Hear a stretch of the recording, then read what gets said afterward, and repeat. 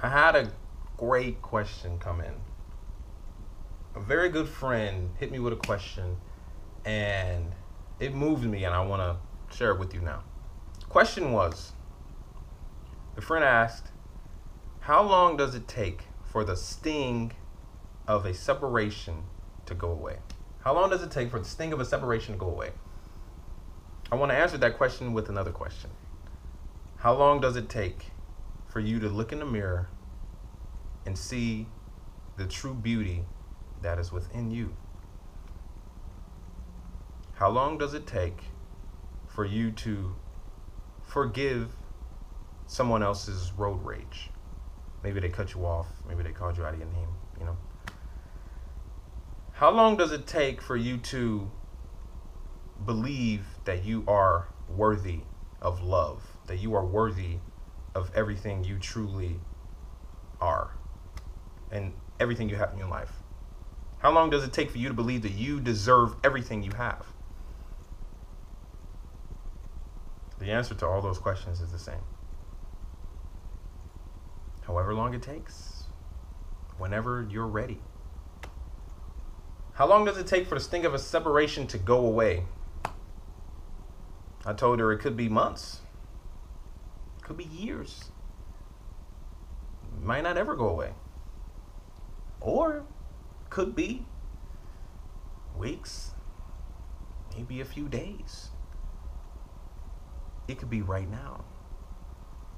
The sting of a separation, being in a relationship with somebody and then having space there, can hurt.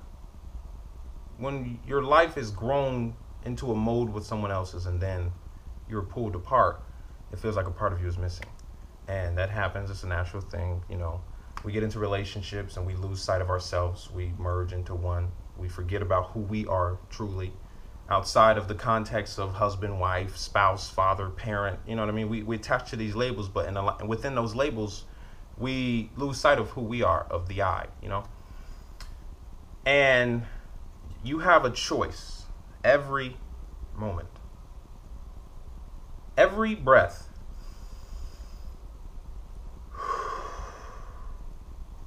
is another opportunity. It is the breath of life.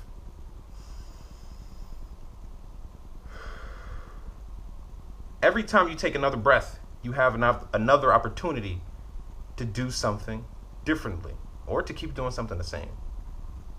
You have the opportunity to do because you are still here.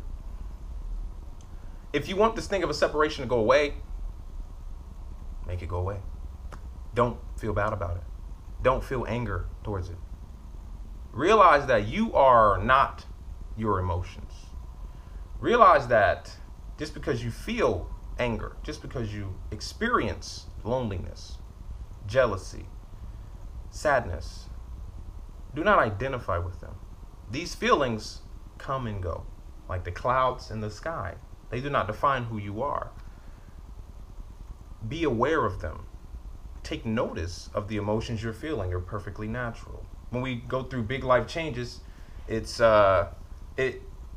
makes you uncomfortable. And being uncomfortable is a perfect time to start to look at yourself, to look inward, and to ask yourself some deep questions, some hard questions you might not have been asking yourself in a relationship.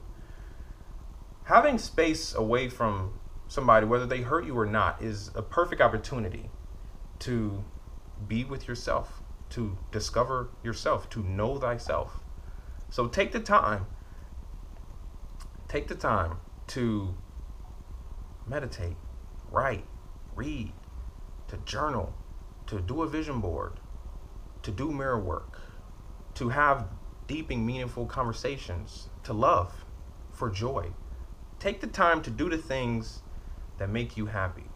Follow your path towards your truth.